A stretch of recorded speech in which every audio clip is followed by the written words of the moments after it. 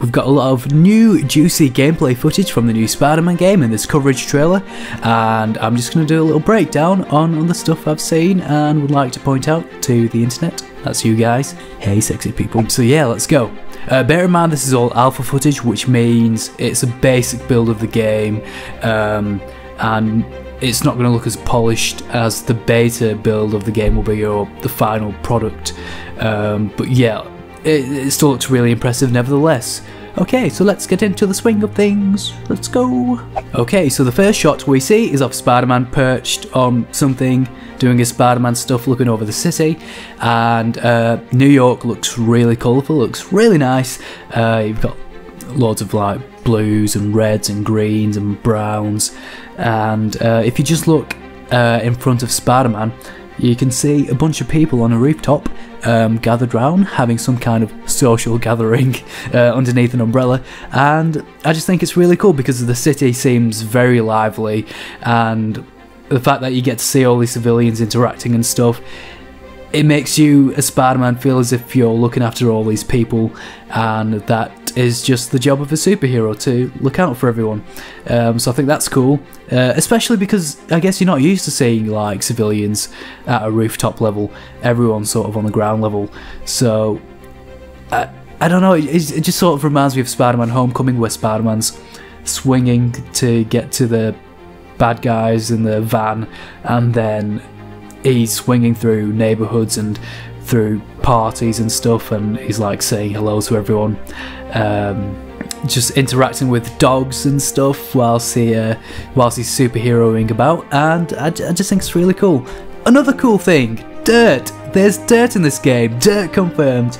The buildings are very grimy, they're not perfectly clean, which is cool. It just adds character and makes New York feel very lived in. Well done, Insomniac, doing a good job. Okay, next, this is what everyone wants to see, swinging footage. Oh yes, so we've got Spider-Man free falling, which is very reminiscent of the opening sequence in The Amazing Spider-Man 2, where you get to see Spidey just falling before he starts swinging away. And what we see is Spider-Man going really fast, but if you watch this in slow motion, you'll see that Spider-Man moves forwards before he even attaches to his web, which is a bit concerning, considering it just means the timing's off in the animations. But again, it's alpha footage, so I'm sure the final product is just going to look very seamless and smooth, so I don't think it's anything to be concerned about.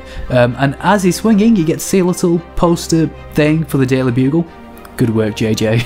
And Spider-Man does a cool little move here, which just accelerates his momentum and speed, just using the buildings either side of him to propel himself forwards. And as he does that, you get a flock of birds, well, pigeons, just flying by.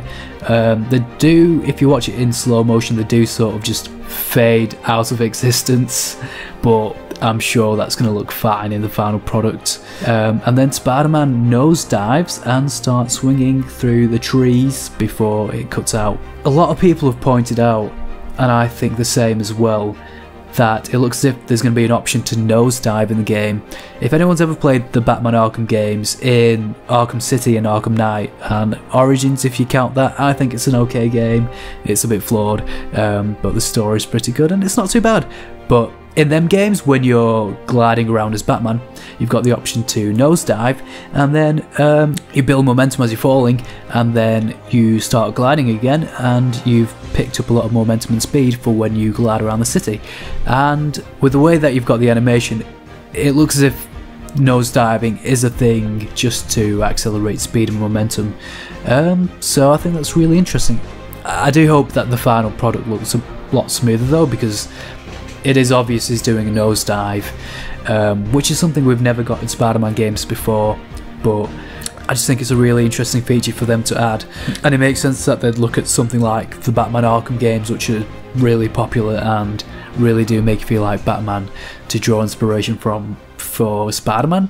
And here we have combat footage, and the fighting looks good, it looks fine.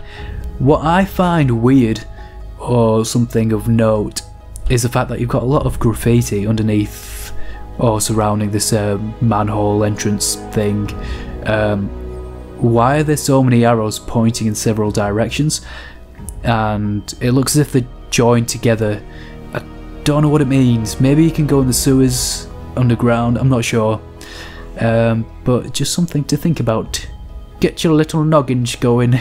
Another cool little animation they've done is when Spider-Man slams the bad guy into the ground, you get like a chromatic aberration effect, and yeah, it just looks cool. This, I've replayed this footage so many times and I can't believe I didn't notice until someone pointed it out in the comments. But Spider-Man has his classic suit. Look at it, it's got the little red back emblem thing, the round one. I can't believe I didn't notice. It's got a black spider on the front, and yeah, it looks great. It confirms what we kind of already knew, that there's alternate suits in the game. Some people are even saying that this could be the start of the game, and then you acquire your new suit afterwards, which to me makes sense, I guess, because in the Arkham games you start out either without a suit or with an old suit, and then you upgrade to a new one, which serves the story. And Insomniac themselves have said that the white emblem on the new suit does have a purpose and it's related to the story. So it'll be interesting if you start off with the classic suit, and that'll be such a pleasant surprise as well. And then you get the new one where it's got the white emblems, and I think the white emblems look really cool, back and front. But yeah, in this clip, I think Spider-Man's maybe stopping a heist. You've got the demons, the inner demons, if that's what they're called, and the police fighting, and then Spider-Man's obviously come to save the day and maybe take a bit of cash for himself, because, you know, rent's expensive. I'm just kidding. I mean, I'm a little behind on my rent. So here we have some kind of parking lot thingy behind a building. I'm not good with names, but I keep seeing this consolidated shipping truck thing. So maybe it's part of the plot where the inner demons are using these lorries and trucks to make shipments across the city with drugs or something. You can see the truck / lorry thing in the back with barrels in, and maybe the barrels contain some kind of poison or whatever. So yeah. Oh, and I forgot to mention as well, you get to see the number 23 in the background. I'm not sure if that means anything, but we do know Spider-Man is 23 in the game, and I'm going to be 23 when the game comes out as well, so that's cool. Now this footage is cool, Spider-Man doing parkour stuff, good stuff Pete, and if we just pause it, the rooftops look incredible. Everything just looks very detailed. You've got bits of smoke coming up out of smoke pipes. You see a helicopter in the background, well, 2 helicopters, and the city looks massive, like really huge. And I feel like with the way that the rooftops are very detailed and cluttered in a good way, that it's just another means for Spider-Man to traverse. I feel like swinging's always been the main focal point, but the fact that you can run along rooftops and just do flips off stuff and bounce off of walls, it's just it's nice, because I feel like the momentum doesn't stop when you swing. You climb up onto a rooftop, or you run onto a rooftop, and then you carry on running, and then you can maybe either carry on jumping from rooftop to rooftop and then get to wherever you need to be from there, or you can carry on swinging, and it just feels like as Spider-Man you'll be able to move non-stop, which is great. I love it. So, even more swinging footage. This is something we've seen before in the E3 gameplay trailer, but Spider-Man is wall running, and he does that little thing where he sort of webs himself around the corner of a building to carry on moving, and it just looks really good. I've only just started playing Web of Shadows on the PS3, and I never realised that was something that you can do in that game as well, where Spider-Man just sort of carries on running along a wall, then going around the corner, and then just carrying on running again. So I'm glad that they're doing this in this game as well. But from what I've heard, and I think I've seen in an interview as well, they've said that you actually press a button on the D-pad to, I think, just change direction as you're running on the wall, so you can carry on around a corner or just jump off the building instead and then carry on swinging. So it seems as if there's a lot of different options for traversal and a lot of buttons that you can use just to, I don't know, just as I said before, just carry on moving and keep your momentum going as Spider-Man. And more swinging footage, we can never get enough of this. This one sees Spider-Man going really fast, but part of me thinks it's kind of been sped up as well.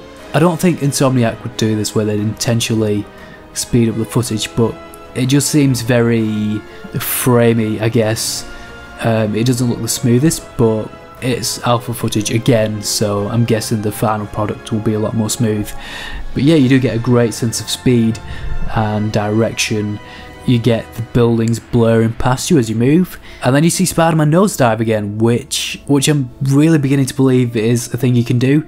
And this animation I love, when Spider-Man shoots his web and then he sort of spins around in the air as he's attached onto the web. And I'm pretty sure they just took this animation thing from The Amazing Spider-Man 2 in the film, where Spider-Man free falls, he shoots his web, and then as he moves forward, he does a little twirl, and it looks really cool. I know a lot of people don't like The Amazing Spider-Man 2, but Spider-Man swinging looked incredible in that film. It looks great, it really does. So yeah, I remember Insomniac, maybe Insomniac said it themselves, but I remember reading somewhere they were going to add more swinging animations, and I'm so glad they've done that, because it just adds to how alive Spider-Man feels and how much control you have over this character. And surprise, surprise, even more swinging footage. Spider-Man does that sort of web zip thing he does in the gameplay trailer we got before, where he sort of web zips onto a perch point, and if you actually look in the bottom left corner, you can press L2 and R2 to perch, but then you've got the option to press X to launch yourself off that perch point. And that to me seems very reminiscent of Batman Arkham Knight, where you use your grappling hook and you grapple onto a point, and if you hold X you can actually propel yourself forwards.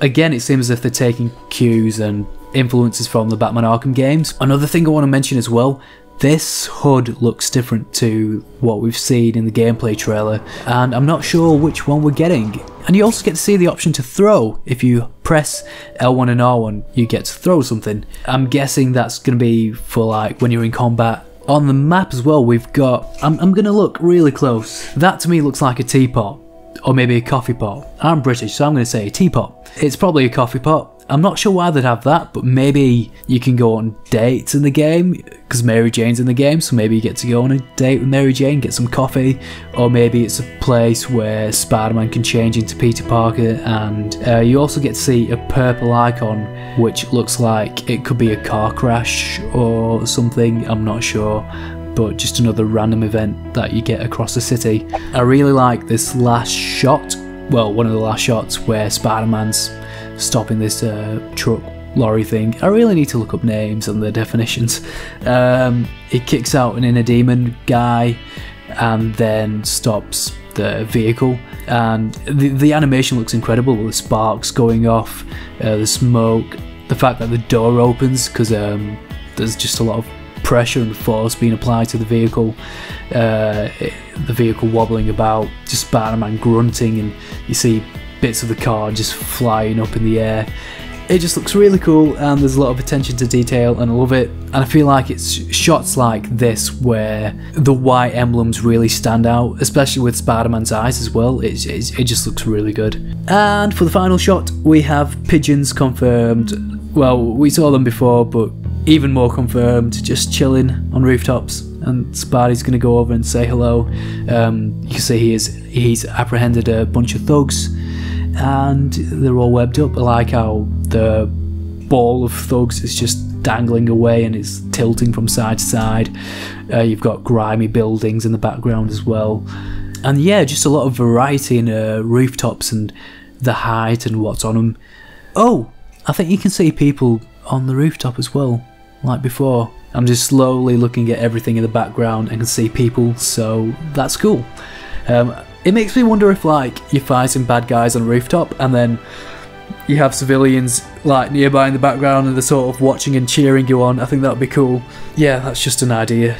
So yeah, that seems to be everything. If you look behind the developers, you get to see the Spider-Man Funko Pops that were sort of leaked before, but you can see them behind the developers there, and those should be coming out soon as well. Okay, so that's it for the trailer breakdown. I probably missed some stuff, so if there's anything you've spotted, then just leave it in the comments below. And yeah, I really can't wait to play this game. I'm just so much more excited to see this gameplay footage. The release date can't come soon enough. So yeah, thanks for watching, and I'll see you next time.